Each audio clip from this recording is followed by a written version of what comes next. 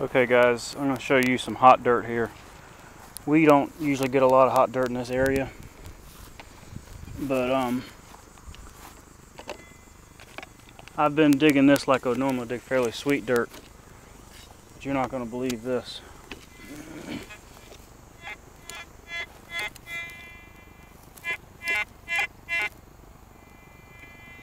It's giving a hot rock signal.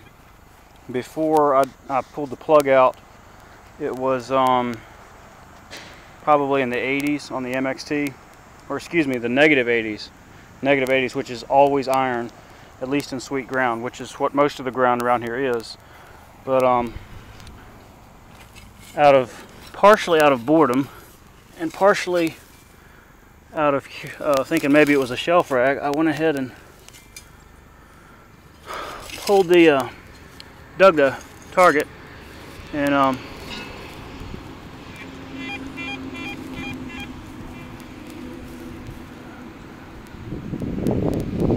unbelievable. This has got to be some of the hottest ground I've ever seen.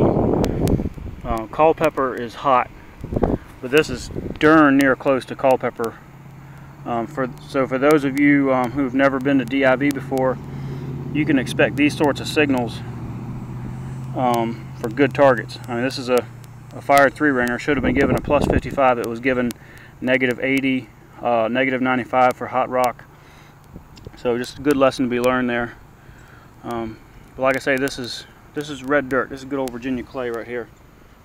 And man, it does a number on some relics as far as the giving a bad signal. So, all right, see what else I can do with the MXT. Y'all have a good day.